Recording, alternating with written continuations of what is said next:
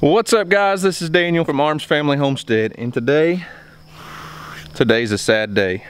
As I said in the title and the description and all that stuff, she's leaving me. She's leaving me for another man, and she's probably never coming back. You guys thought I was talking about my wife, didn't you? No, but gosh, I mean, it's kind of like losing a piece of me, just not quite as important as losing a wife. But it's true. The old tracker, Deep V16, 1995 model, sweet, luxurious, awesome little boat of mine here that I've had a lot of great times in over the last 3 years or so. I've had this boat a little over 3 years.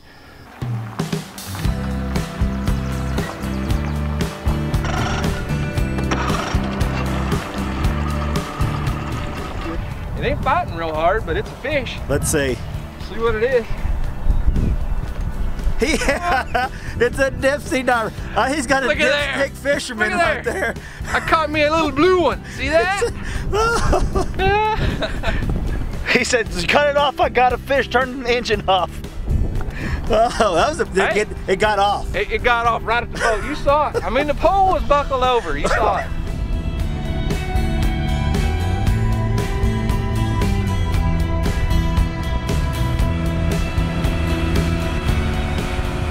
What's up? What's going on, man? Need somebody to show me where to catch a fish. Man, that's your job. You're the guide.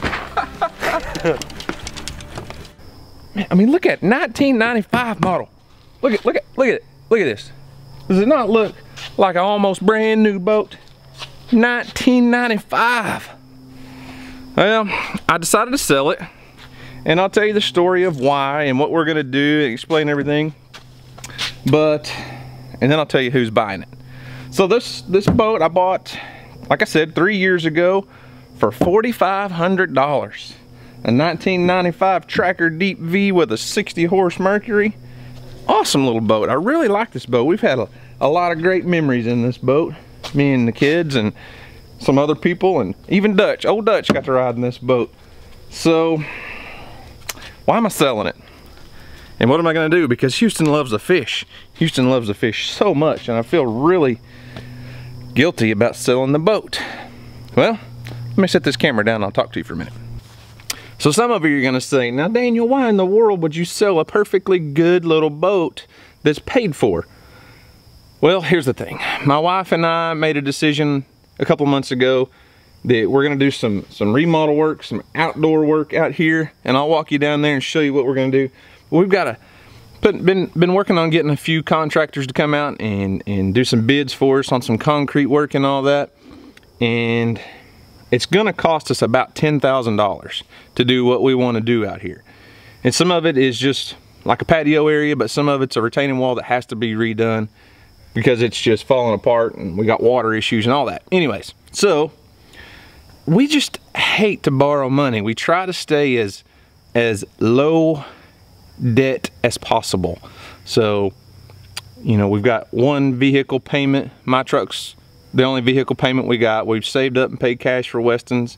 My wife's Suburban's paid for. We paid it off several years ago. My tractor's paid for. The boat's paid for. Everything's pretty much paid for because we just try to stay out of debt. So $10,000 bid to do all this concrete work. We're sitting here debating, you know, we really didn't want to pull $10,000 out of our savings because that's just a big hit on our savings. The boat, I really like the boat, but do we really use it enough as a family to justify keeping it? It was torn. So I finally made a decision. We're selling the boat. Actually, we've already sold the boat, and we sold our hot tub. So I bought the boat, like I said, for $4,500 over 3 years ago. And this old boat, I knew it would hold its value well when I bought it. So I thought, I guess I'll just post it on Facebook and start at $4,500. So we put a little bit of money into it. I put some new electronics on it. Got our good Lawrence depth finder. Anyways, so let's just put it on Facebook and see what happens. Well, within an hour, I sold it. And I didn't sell it for the exact price I bought it for. I come off about $300, so $4,200. That's not bad after 3 years. Taking a $300 cut on it. I think I average $100 a year to use this boat. Sounds great. Anyways, I'm selling it to my brother Gary. You guys have seen him several times. Some old, some older videos. We went kayaking together earlier this spring, went fishing. He went paddle fishing with us. What do y'all think of that? That's sweet. I don't want to throw this, dude. What do you want me to do? Swim over back? So here's the scenario.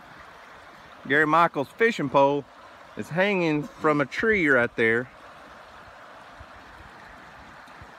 And he's got to go get it without getting sucked back down the rapids.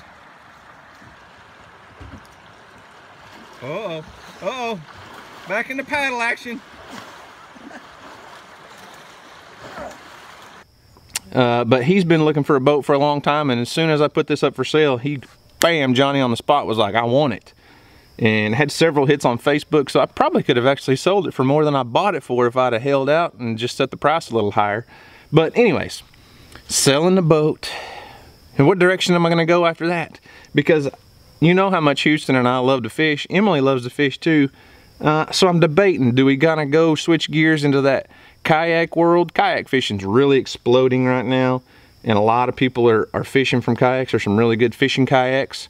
And then I've also thought about something like the Pelican boats, the little Pelican 2-man or 3-man boats with a little small motor on them, something that we can just get in the water and do a little catfishing, run some jug lines, trot lines, limb lines, things like that.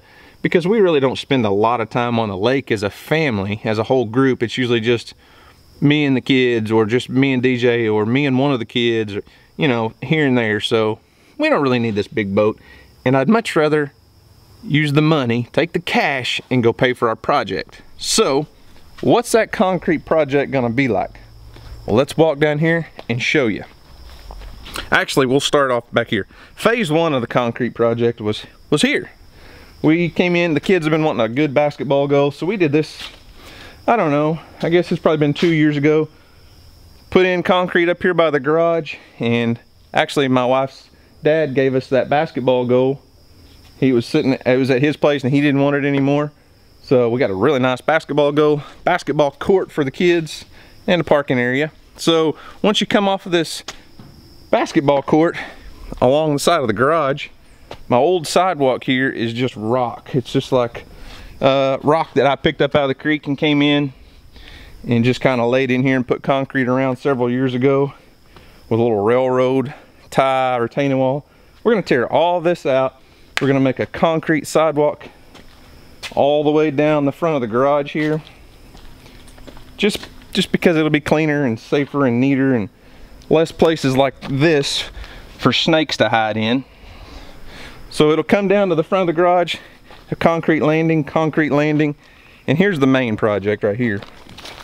So this area you never see on our channel. This is probably one of the very few times you guys have ever seen this area of our house. I gotta switch arms, my arm's getting tired.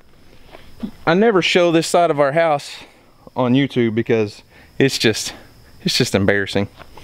It's ugly. So our house is kind of on a hillside here, and I'll explain that. You can see it goes up from here.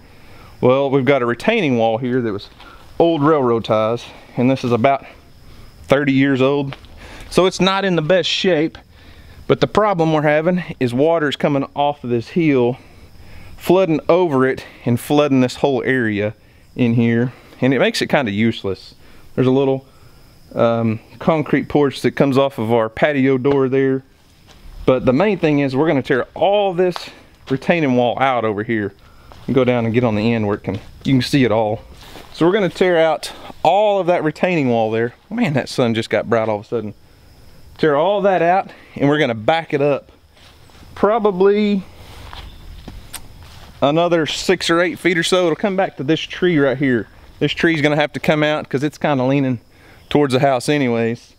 That tree will come out, and then the retaining wall will shoot across here, if this makes sense, kind of down to where we started over by the garage, and tie into that.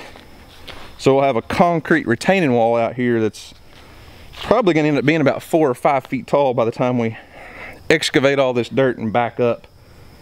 And then the cool thing, we're going to come in here, and this will all be concrete. So we're going to go from the house out 10 or 12 feet.